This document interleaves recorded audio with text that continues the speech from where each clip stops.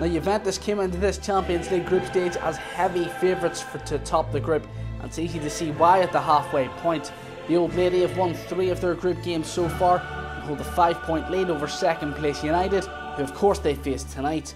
A victory this evening would mathematically seal their passage to the knockout rounds and almost guarantee them top spot.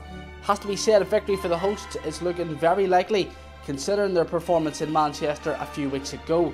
Juventus outplayed United from start to finish. The 1-0 scoreline was rather generous for Jose Mourinho's men given how the game went. In fairness to United, Juventus are in absolutely tremendous form this season. The Serie A champions are yet to be beaten, winning 13 of their 14 games, only drawing against Genoa last month, the only time they haven't won a game in any competition, taking their unbeaten streak to 19 games since the middle of April.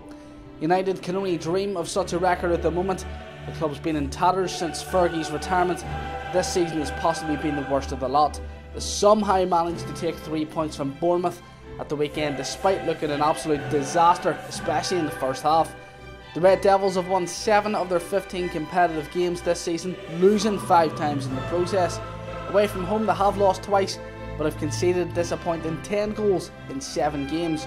That includes shipping 3 against Brighton and West Ham. Now their shaky backline faces the prospect of shutting off Cristiano Ronaldo and Paulo Dybala on their own patch. Double the odds applies to this one again here at Sean Graham, so if your man scores the first goal, then scores again in 90 minutes, you'll pay double the odds on his first goal scorer price.